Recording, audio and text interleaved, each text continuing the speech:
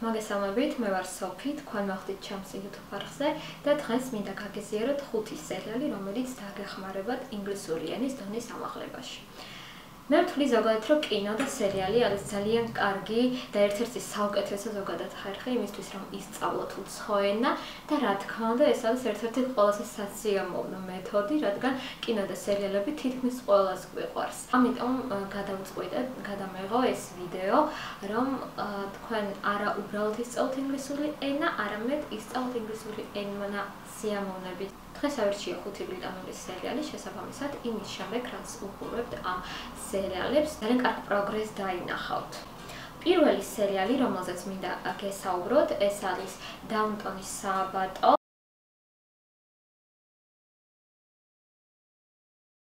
ფილმში არის აღწერილი მე-20 საუკუნის ბრიტანეთი და ის მოგვითხრობს ისეთ საინტერესო ისტორიულ მოვლენებზე, როგორებიცაა პირველი მსოფლიო ომი, ქალთა ემანციპაცია, ესპანური გრიპი, ტექნოლოგიური პროგრესი, კერძოდ კი ელექტროენერგიის დანერგვა და ავტომანქანების და სატელეფონო ხაზების შემოსვლა. სერიალი არის ძალიან ლამაზად გადაღებული და ძალიან კარგად არის შერჩეული ყველა მსახიობი, ასევე ჩვენთვის როგორც ხალხისთვის, რომელიც სწავლობს ინგლისურს როგორც უცხო ენას, ეს სერიალი არის ძალიან მდიდარი და ძალიან სასარგებლო აქცენტების თვალსაზრისით, იმის გამო, რომ წარმოადგენენ არა მხოლოდ არისტოკრატიას და არა მხოლოდ მუშათა კლასს, არამედ ორივეს, რომელშიც სწავლობთ სხვადასხვა მეტყველების სტილს, ანუ როგორ ლაპარაკობდნენ არისტოკრატიის წარმოადგენლები და როგორ ლაპარაკობდნენ მუშები მე-20 საუკუნეში ბრიტანეთში. ამიტომ მე ვთვლი, რომ ეს ძალიან სასარგებლო სერიალი იმისთვის, ვინც სწავლობს ინგლისურს როგორც უცხო ენას და მე ვთვლი, რომ ამ სერიალის შემდეგ უნდა გაგიჭირდეთ საერთოდ ინგლისურის გაგება. და ასევე არის ძალიან საინტერესო, ჩემთვის ეს არის ჩემი ერთ-ერთი ყველაზე საყვარელი სერიალი და ზუსტად ვიცი, რომ მოგეწონებათ. მეორე სერიალი, რომელსაც მინდა გავუწიო რეკომენდაცია, არის გვირგვინის სერიალი მოგვითხრობს დედოფალი ელიზაბეთ მეორის მეფობის პერიოდის შესახებ. განსაკუთრებით სერიალი იქნება საინტერესო იმათთვის, ვისაც უყვარს ისტორია, ზოგადად ისტორიის მოყვარულებისთვის. სერიალი გვაცნობს ისეთი ადამიანების ისტორიებს, როგორებიცაა ჯონ კენედი, ვინსტონ ჩერჩილი, თავად ელიზაბეთ მეორე და მრავალი სხვა. სერიალი არის ძალიან მაღალი ხარისხის და იმის გამო, რომ სერიალში მთავარი პერსონაჟები და ზოგადად პერსონაჟების უმრავლესობა არის ან არისტოკრატიის წარმომადგენელი, ან ზოგადად მაღალი ფენის წარმომადგენელი, ან ძირითადად პოლიტიკოსები. სწავლობთ ამ სერიალში ძალიან დახვეწილ ინგლისურ ენას, ბრიტანულ ინგლისურს, რაც ძალიან აამაღლებს თქვენს ენის დონეს და დახვეწავთ თქვენს ინგლისურს.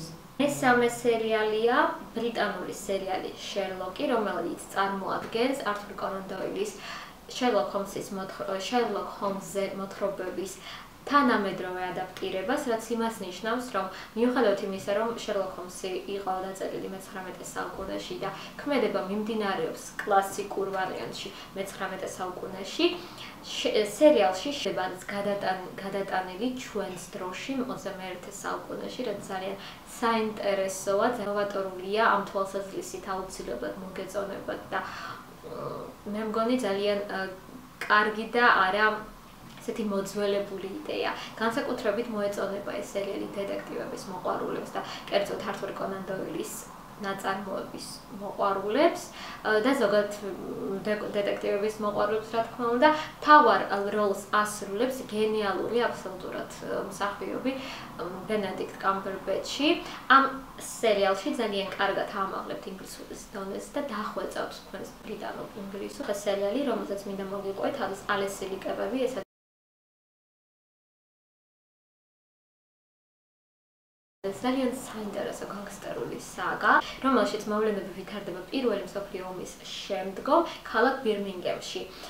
ამ სერიალში სიუჟეტის ცენტრში არის ოჯახი, შელბის ოჯახი, რომლებიც წარმოადგენენ კრიმინალურ ბანდას, ასე ვთქვათ, რომელსაც ჰქვია Peaky Blinders, ანუ ალესილი კეპები. როლებს ასრულებენ ბრწყინვალე მსახიობები, როგორებიცაა კილიან მორფი, თომ ჰარდი, Adrian Brody, Helen McCrory და მრავალი სხვა. ანუ ეს არის მე მგონი ერთადერთი ისეთი სერიალი, სადაც აბსოლუტურად ყველა მსახიობი არის იდეალურად შეეული და იდეალურად ასრულებენ თავიანთ როლებს. ამ მხრივ ჩემთვის ეს არის ძალიან ძვირფასეული სერიალი და მე პირადად ძალიან პატივსცემ ყველა მსახიობს, ძალიან მიყვარს ყველა ეს მსახიობი და პირველ რიგში ამ სერიალს უყურებ არა იმიტომ, რომ ეს არის ძალიან საინტერესო სიუჟეტური თვალსაზრისით, არამედ უყურებ ამ მსახიობებს და აღფრთოვანებული ვარ მათი შესრულებით.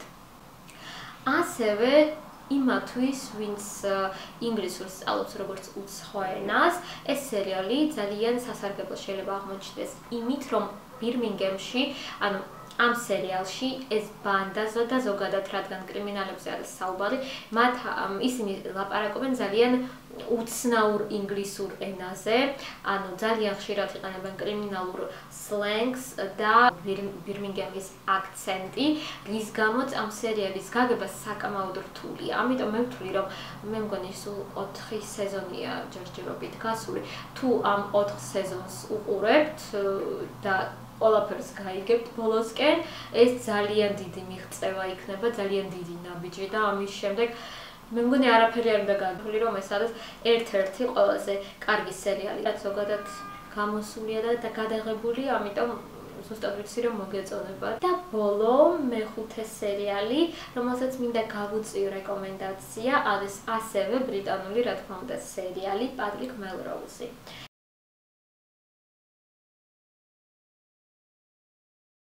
ეს სერიალი მოგვითხრობს არისტოკრატზე სახელად პატრიკ მელროუზი, რომელსაც მიუხედავად იმისა, რომ აქვს ძალიან კარგი ფინანსური მდგომარეობა და სოციალური სტატუსიც, რადგან არის არისტოკრატი, მდიდარი არისტოკრატი, მას აქვს უამრავი პრობლემა, კერძოდ კი ნარკოტიკებზე და ალკოჰოლთან, რადგან ბავშვობაში მან გადაიტანა უმძიმესი და უდიდესი ტრავმა, რამაც მერე გამონაპირობა მისი თვითგანადგურების საქციელი უკვე ზრდასრულ ასაკში. ეს არის ბრწყინვალე, ძლიერესი ფსიქოლოგიური დრამა, რომელიც აუცილებლად მოეწონება იმათ, ვისაც ზოგადად მოსწონს ფსიქოლოგიური დრამები და კერძოდ დაინტერესებულია ფსიქოლოგიით. როლს ასრულებს ბრწყინვალე ბრიტანელი მსახიობი ბენედიქტ კამბერბეჩი. გენიალურად ასრულებს ამ როლს, წარმოუდგენელია ჩემთვის ვინმე სხვა მსახიობის დანახვა ამ როლში. ასევე ეს ძალიან ძვირფასი და ძალიან სასარგებლო სერიალი არის იმათვის, ვინც სწავლობს უცხო ენას, იმიტომ რომ აქაც მოვლენები ვითარდება ბრიტანეთში. პერსონაჟი არის არისტოკრატი, შესაბამისად ძალიან დახვეწილად და ძალიან ლამაზად საუბრობს ინგლისურად და ძალიან დახვეწილი ბრიტანული ინგლისური არის მთელ სერიალში მოცემული. აუცილებლად მოგეწონებათ და ძალიან კარგად დახვეწავთ თქვენს ბრიტანულ აქცენტს, თუ ასეთი მიზანი გაქვთ. დარწმუნებული ვარ, რომ თუ ყველა ამ სერიალს უყურებთ, ძალიან დაგეხმარებათ ეს ინგლისური ენის დონის ამაღლებაში და ბრიტანული ინგლისურის დახვეწაში, რადგან სცენარისტებმა ძალიან დიდი ყურადღება მიაქციეს ამ ენის ფაქტორს. თუ მოგეწონათ ეს ვიდეო, არ დაგაუძლებთ მოიწონოთ ეს ვიდეო და გამოიწეროთ არხი. ასევე დამეწერეთ კომენტარებში, რამდენად სასარგებლო იყო და აქტუალური თქვენთვის ეს ვიდეო. იმედია კარგად ხართ ამ ძალიან უცნაურ პერიოდში. ეს სერიალები დაგეხმარებათ არა მხოლოდ ინგლისური ენის შესწავლაში, არამედ ზოგადად იმ რთული პერიოდის გადატანაში და იმ სიტუაციის გადატანაში, რომელშიც ახლა მთელი მსოფლიოა. მე გემშვიდობებით გისურვებთ ძალიან ლამაზ დღეს დროებით.